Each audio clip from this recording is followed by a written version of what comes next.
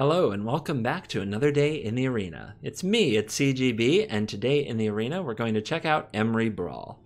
I love Emry Lurker of the Loch, and I really enjoy the Brawl deck. You are confined to mono blue, but you get to play with all kinds of sweet artifacts, and it's a really fun strategy. Before I dive into, you know what? I don't know how to cover Brawl decks, really. Talking about every single card seems like a lot to talk about, and just kind of showing it to you is nice. But I will try to dive in. This might be a long intro as I get my footing for how to talk about Brawl decks, because they have so many unique cards. But a little housekeeping. I've put up some content. I've been in the process of trying to record a lot of content, both for the Color Challenge, the channel, the free-to-play, and the Monday Meta Update that some of you may have seen. And I make some videos and I play with some decks that just don't cut it. They just don't make it, but every now and then they also have good games, and it actually pains me to cut them from the rotation. So when that happens, I've started making a practice of putting up the sweet games for the members on the YouTube channel. So there's a button there that says members, or get a membership, or join on your YouTube window. If you look down there, it's $4.99 a month, and you will get some extra content. You'll also get first access to content I upload early. Like right now, I've already uploaded an Ayara Brawl video, but I haven't made it public yet. And my members get to watch that for about 3 or 4 days before everybody else. So it's for the biggest fans. If you have the money and you feel like supporting the channel, it would mean a lot to me. It helps me do more and make more content and get it out there. So very appreciated. It also, whenever I get money, Mrs. CGB, Covert Gogina, gives me permission to spend more time playing Magic and making more content for you. So it's a part of the fun. There's also some bonus content on Patreon. And if $4.99 for a YouTube membership is too much, there are memberships on Patreon for $2. And the content there that I posted for them is unique as well. So as you see, I spend a lot of time recording. Not everything makes it into a proper video because I try to give you the elite, the best of the best here on the channel, but every now and then there's a sweet game that I want you to see, and I've been making a habit of putting some content up for patrons and some content up for members when I have that content. So, into the deck. What are we up to here? Emry, the Lurker of the Loch. The coolest thing is that the spell costs 1 less for each artifact you control. That's even if your Emry has died a few times and starts to cost more and more. As long as you keep playing your Emry and your artifacts, then you keep on getting more and more artifacts like out of your graveyard. Emry still costs a very low amount. I've had this die about 10 times and still only cost 1 mana if the game is going well enough. The rest of the deck, we have a little bit of an aggressive slant, but it's not the aggro artifact deck. You only get 1 Steel Overseer, and that's a pretty key card in going aggro. What it really is a big mana value deck. You just don't really know it, but we have a whole bunch of mana ramp like Signet, and we have Heraldic Banner, Geode, we have Midnight Clock. So we have these mana rocks that we play, often with Emry. We have a bunch of scry and draw engines, and we get to keep on putting blockers in front of our opponent and replaying them with Emry. And then as we get later into the game, we can kind of hold up these counter spells while still improving our board. So we keep on getting a little bit of value and playing more artifacts, but we also get to start holding up Negate and Tail's End and Essence Capture on around turn 5 or 6 because of our mana rocks. And then as we get really late into the game, we turn that big mana into big plays with Gadwick the Wizened, Mass Manipulation, Agent of Treachery. There's Shimmer Dragon, which is this awesome hexproof card that can draw you a bunch of cards with all your artifacts on the battlefield. And we have Meteor Golem, and we have this combination with Witch's Oven and Meteor Golem so that we can just blow up the opponent's best permanent, non-land permanent, every single turn with Emry, Witch's Oven, and Meteor Golem. Witch's Oven, sack the Meteor Golem. Emry, target the Meteor Golem, recast the Meteor Golem. It's a very fun, kind of wacky endgame. The deck is definitely a blast. It can beat very good decks with perfect draws. It has trouble against anything that gets out too fast. And of course, if Field of the Dead is on the battlefield, you better have your Agent of Treachery right away, or it's all going to go downhill. But it's a 10 out of 10 in my heart, and I really love playing this deck, and I'm excited to show it to you. So let's dive in and let the Emry Brawl nonsense begin. Ooh, Tezzeret. It's going to be a battle of the artificers. Yeah, this is Just about anything with several artifacts is great. This is great. Like, this is plenty fine. Having mana rocks is good. Whatever we mill with Emry is going to be nice. Scrabbling Claws Emry is pretty good. As far as interacting with other artifacts, I don't think I really have the tools, but we'll see. We'll put it to the test.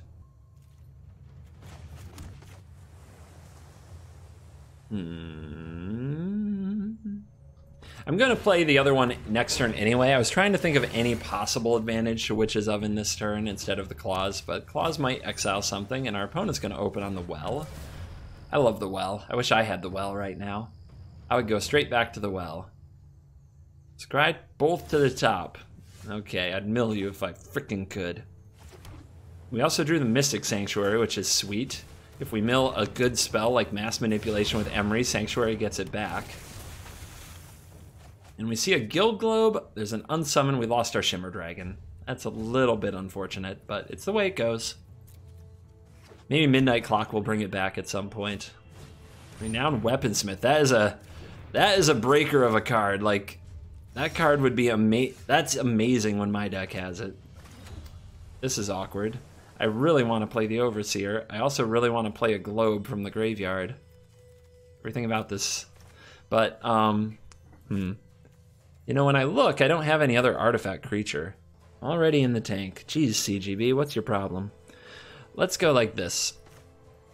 Let's work on ramping our mana since our opponent is doing it, and having a lot of mana available is a big flippin' deal. So I could sack the Claws to draw a card, but I still couldn't recast it with Emry. I can't do anything else this turn, but yeah, we're just gonna work on our mana. Next turn we can put the Unsummon on top and play Gadwick, which means we can get Gadwick back later. If we want, but yeah, look at this. We need a counter. We need something to stop Tezzeret. It's a 6-mana Planeswalker, but it is on its way, and here's Mirror Maid. And what are you countering? You're countering the banner? Must be nice in an artifact mirror to have a card like Mirror Maid on your side. Our opponent has 2 mana open. We have a Spark Double. Spark Double's good with the Overseer. What are we on, 5 mana? Maybe I don't want to get the Unsummon. Maybe I just... I don't know. That's tough. Unsummon can set this back, which a little bit of tempo might be nice, but our opponents might have 6 mana for Tezzeret next turn, which is pretty game-breaking. And we don't have a board presence. So I guess we need Gadwick. I'm going to decline because I have to draw better cards.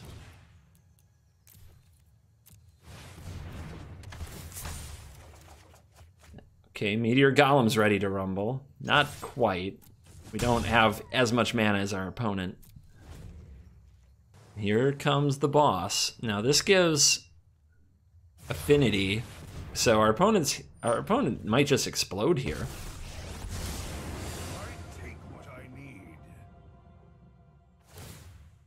And zap.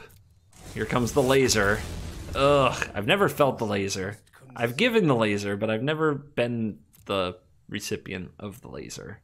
First time for everything, I suppose. Mass manipulation. Enters the battlefield, draw X cards. Whenever you cast a blue spell, tap a non-land permanent. That mass manipulation off the top, though. Do I steal the Tezzeret? Absolutely. Absolutely we do. Who would do anything else? Oh, it's beautiful. What are the other abilities here?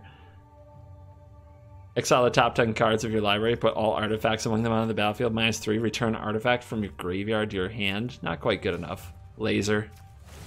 Just laser. Why did it laser me? Did you see that? Did you just see that? Unacceptable. All right, I think I just block this. I think I just hold back everything. I don't think that there's an attack here that is worth it, because if the opponent can interact with 1 or 2 creatures and hit the Tezzeret, then I don't get to ultimate it, and let's just be honest, that's what this game is really about. It's really about me ultimating this Tezzeret. But why did it laser me? Why would it do such a thing? Mana geode. Yep. The opponent's like, how did it all go so wrong? I was just a boy with his Tezzeret. I just wanted, or girl, I just wanted to be the one with the Tezzeret. Now my opponent is the one with the Tezzeret. Uh-oh. Take away my card draw. We're gonna have to remember that. For example, I was gonna use Emry to recast a Guild Globe. Now I can't. Oh, okay, I can. I'm just gonna attack my opponent here.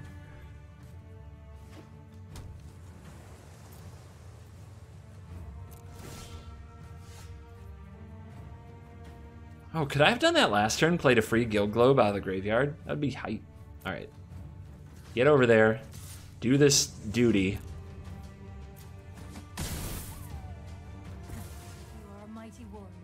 Alright.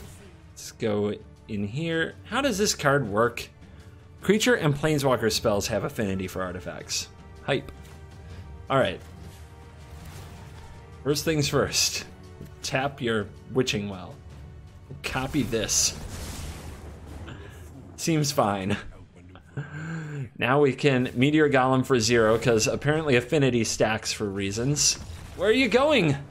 I was gonna do things. I was gonna do absolutely nuts things. Feather the Redeemed. That's gonna be a rough one. We are on the play with some mana rocks and an Agent of Treachery, so my plan is to steal this feather. Ramp up and steal this feather as fast as I can.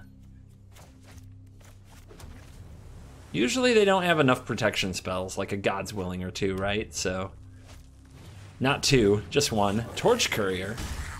Okay. Not what I expected. All the mana rocks in my opener here for Emry. Holy cow. What is this? What's going on here? Down to 23. That extra life total buff is nice. And there's a Fire Urchin, and our opponent without any planes. So they're a bit off of casting this feather right now. Do we get the clock ticking quicker, or do we get a scry? Right now, I really need to... Well, if I'm casting Emry, I'm just going to throw it in the graveyard anyway, so let's play the clock. And here she comes.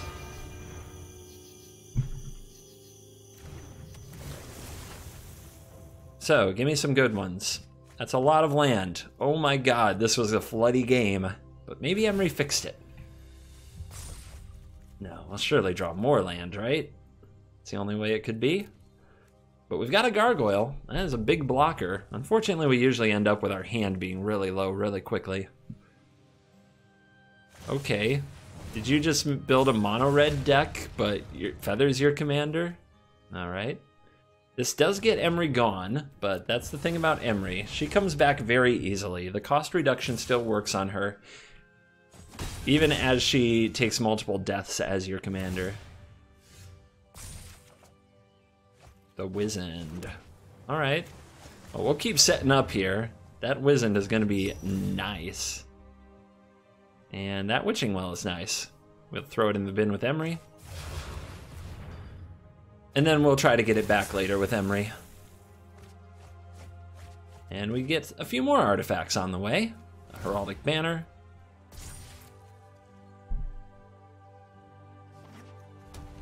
Yeah, this deck is actually much better with extra mana than you'd think. You're used to my artifact aggro deck, you'd think it would run out of things to do with extra mana. It really doesn't. Going up to Mass Manipulation, Agent of Treachery, Gadwick the Wizened, like... The deck does, it needs a lot of mana, and you need a lot of mana in Brawl, in general, to keep up. You need a lot going on. And there is Joust. The opponent showing that they're very good at killing my stuff. They've made no mystery about it. And they're going to get another nice attack in. Ow. Grr. Arg. Alright. So, clock up to 4. We need another artifact for this to be shrouded. But it's probably a pretty good play. They have to get through the 5/6 and it draws me a card. That, or the Gads could draw 5. I think I like that. Let's go. I think a full hand just sounds beautiful to me. 0 mana Stonecoil Serpent option. I pass. No thank you. No thank you. So the object next turn, of course, if we get out like a golden egg, then we can play a Shimmer Dragon that has hexproof. Then the opponent can't mess with it. If they actually get their white source, we'll steal their feather. At least that's the idea. But let's see how they respond to the Wizened. It's currently dominating the battlefield, and the opponent just says go. No answer. That is probably the turning point in this match. Here's an egg. 1, 2, 3, 4, 5, 6. I think we just Shimmer Dragon and stop being a coward. I don't know what our opponent would actually do to it or us, so taking the shields down a little is kind of like, but there you go. Oh, I should have left up a Mana Rock so I could draw a card with the dragon. I'm used to using my Mana Rocks early, as I think I've talked about in other videos. I'll just play a little Stone Coil. Little Stone Coil can draw a card. It also helps with cast Emry for cheap. Smash. Send a message. We are now the beatdown. You are not.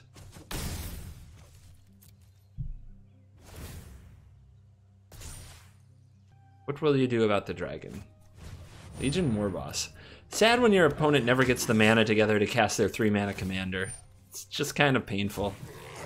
I feel for him a little. Feel for him a little. Nom. Feed the dragon. A dragon never loses. Sarkin. Great man. Died. Very sad. Alright. Dome of Legends, Guildgate, Negate. This is all completely out of hand now. Everything has fallen apart. Emry is back down to only costing a single mana. Negate is up. I don't think it matters what we tap down here. 1, 2, 3, 4, 5 mana still open. So Brazen Borrower is available, Disdainful Stroke, Negate. Yeah.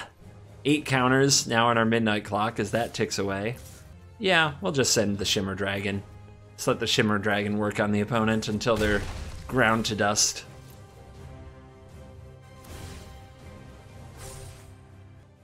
And the scoops.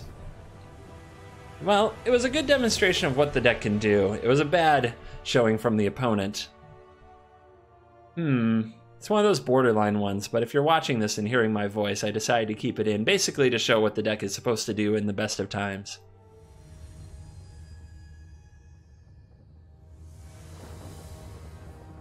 That's a lot of mono blue out today. Let's go. Jace, huh? Are you the petitioner guy? Because I'm really sick of the petitioner guy. Alright. I like saving the Mystic Sanctuary to get back something I mill with the Emry, since sometimes I mill some of my heavy-hitting cards. At the very least, I have a Tail's End here I would love to get back. And we're opening with an Opt, because why not? Keep on top. Tome of Legends. Pretty awesome little draw engine with Emry, because it's so cheap to play her. And she can attack, so it keeps things going. Drowned Secrets, why not? Another island. We could play the Monitor, or we could just play the Emry. I guess this makes it cheaper, so we'll go with that. Can be helpful against the graveyard deck. Here's Ems. What do we mill? We got a Meteor Golem. It's a long way to go to get there. Let's leave up the options and see what happens. We also had an Unsummon, which we can use the Mystic Sanctuary to stack. Don't know if that's going to matter. Queen of Ice. And you're milling yourself. So what do? Tap target creature, it doesn't untap. Okay. I mean, you'll have to sit for a while. What was the artifact? Meteor Golem?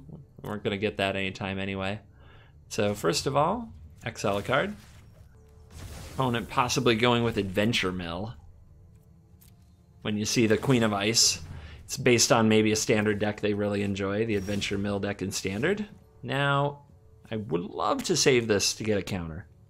Really, really would. Just to play a counter again and again and always keep Jace off the table. So I'm going to go with this Signet. And I'm actually not going to play my land. I'm going to miss my frickin' land drop. Feels bad, but now I have the mana to counter Jace. And I can use Mystic Sanctuary to get it back. Maybe that's not a good play when you consider that the opponent has Drown Secrets. They can mill, like, if I put a land on top, but I can draw it with Tome. So if I can draw it with Tome, it's okay. Spectral Sailor. Queen of Ice getting the cast. Sure.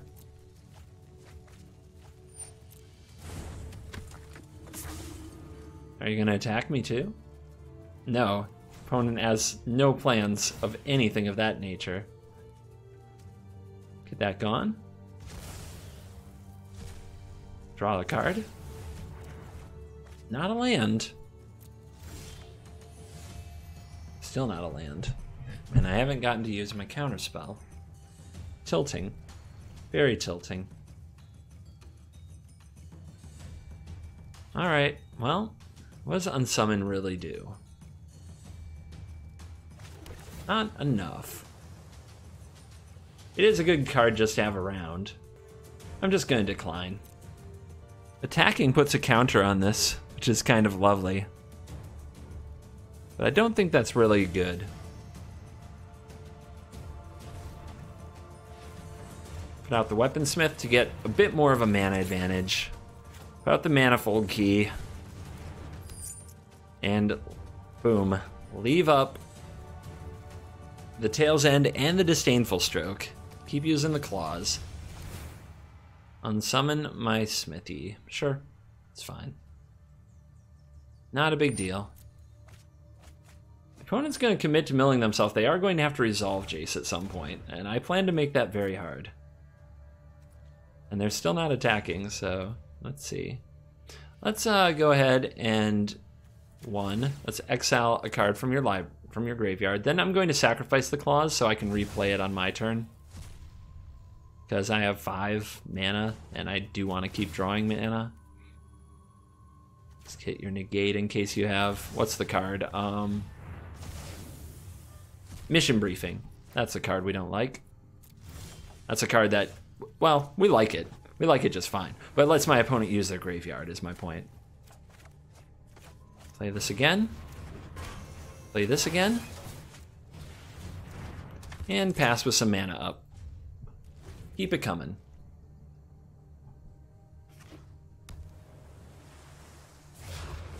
Here comes JC boy. So let's resolve that. See what goes to the graveyard.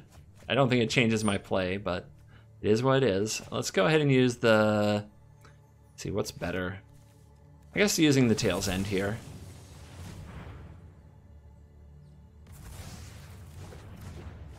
So we just gotta keep Jace off the battlefield. Our opponent has 35 cards in deck. They're not even trying to kill me, which is... I mean, I think that you should try, because you don't know. You might have to. If I just never let this Jace thing happen for you, you might have to kill me. Again, give me something that my opponent would flash back with a mission briefing. That would be good. And same deal as last turn. So we draw an extra card and another land. Gotta keep the land coming. I could start bringing out Meteor Golem, but it takes the shields down, so I'm still not there yet. Maybe it doesn't quite take the shields down, but it does. It's bad enough. I'm not there. I don't feel a need to like get rid of a Drowned Secrets. My opponent is kind of helping me. They're killing themselves a little. We've got a ton of mana. We could untap. Let's see, 1, 2, 3, 4, 5, 6. We could untap Emry, make it unblockable, but I guess that's not particularly great. Because the thing is, if we attack with Emry, I guess the Tome of Legends. You know what? That's not bad, actually. Tome of Legends actually gets stronger, and we get to mill ourselves more if Emry dies. So what's the opponent going to do? Blocker? We get a counter on our Tome. If the opponent kills it, we get another counter on the Tome. This is why this card is like nuts in this deck. And remember, the cost doesn't go up nearly as quickly. This is still a 1-mana commander. because of all the artifacts on the battlefield. And we hit a Ginger Brute. Let's say go. So Brazen Borrower, I think, only has one target, and it's Jace, if Jace is ever going to come out. That looks like a good Disdainful Stroke target. Letting the opponent find their lands and their key spells doesn't sound great to me. And yeah, we're kind of cutting the legs out of their Jace deck. Let's draw a card. Exile a card. Those choices are the kind of thing that can wear somebody down. Our opponent may end up scooping because of it. What do we have down here now? There is the Ginger Brute, so we'll untap the Tome. Draw. But we didn't have the mana to use it. Silly me. Not perfect, ladies and gentlemen. You should know that by now. Do we do the Emry thing again?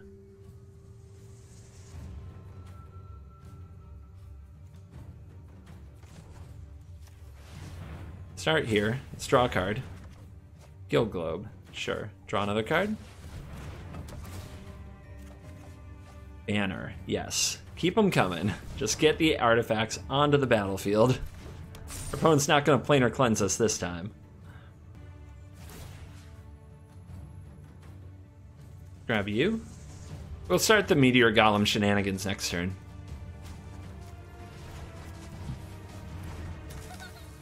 Ha ha ha! Let's see. I guess we can make you can't be blocked. Smash. Gotta start somewhere with the damage if we're gonna win it that way. And let's say go. Alright. This costs 6. Fairy Formation. Frustrating card. To be sure. Really good agent target, but so is Jace. But Jace can come out and almost win on that turn if they time it well. Let's Brazen Borrow it, just so that the opponent does have to cast it again.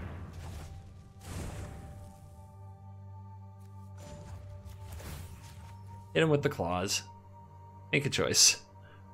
Choices are hard, I know. And we'll sack the claws. Get me your... I guess I'll take the Opt. That's something that you might mission brief to. And the draws continue. There's no escape. That's pretty great. Let's Golem up.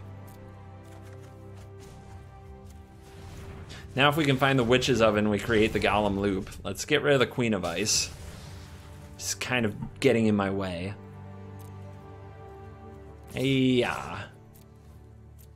1, 2, 3, 4, 5 mana available. So, what else do we do with our mana? We don't have the claws. I guess we're just saying go. We have a proliferate option, but nothing to proliferate onto. So this is just a no escape when the opponent goes for their Jace, I think. But they probably won't. They might go for the fairies. Leyline, sure. You want a flash. Alright. That sounds fun. Let's let our opponent have flash. You got flash. I got a Brazen Borrower. Anything else we can do with all this stuff? Not really. Essence Capture off the top.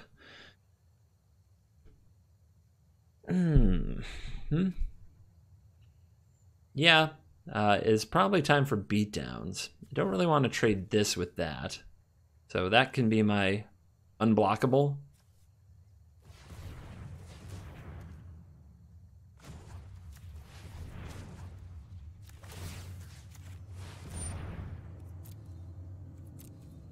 Everybody else, get in. We gotta work on getting our opponent dead now. I know, the O3. I know. I know. It's establishing dominance. It's a known tactic. Everybody knows this.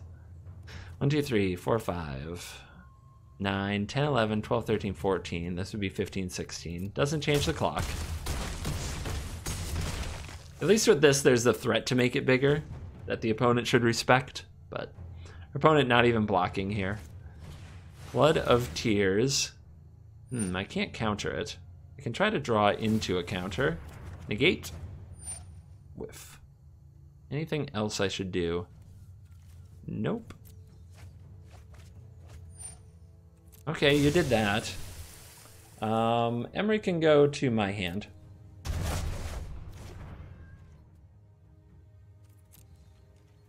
And we'll play you back out. Just to keep the pressure high.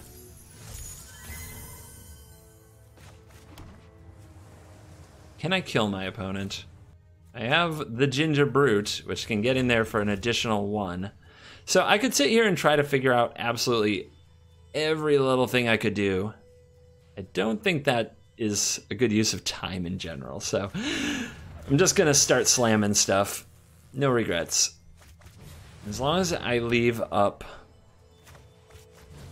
the mana for no escape at the end of it, I think I'm in a happy camper place. Wow, got land.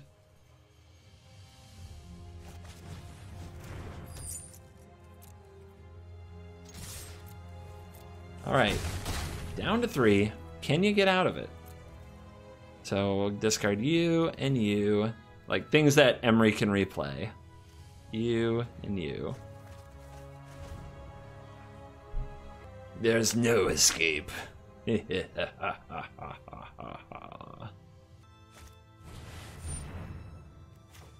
Nah.